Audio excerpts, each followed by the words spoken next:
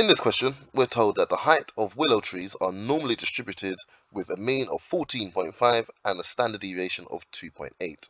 We're asked to find the probability that the mean height of a random sample of 8 willow trees will be between 13 and 15. Okay, so let's actually just start with the distribution we've been given. We've been told that H follows this normal distribution.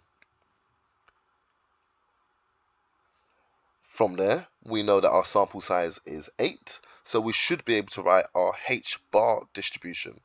H bar is going to have the same mean, and it's 2.8 over root 8 all squared.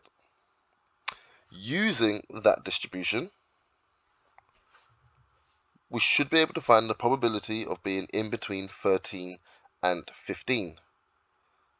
So what would that look like on a diagram? This shaded region here. Okay, we should be ready to put this into our calculator, remembering and making sure that you're using the H bar distribution. 13 to 15, 2.8 over root 8, and the mean and standard deviation, and the calculator gives us our answer, 0.6284.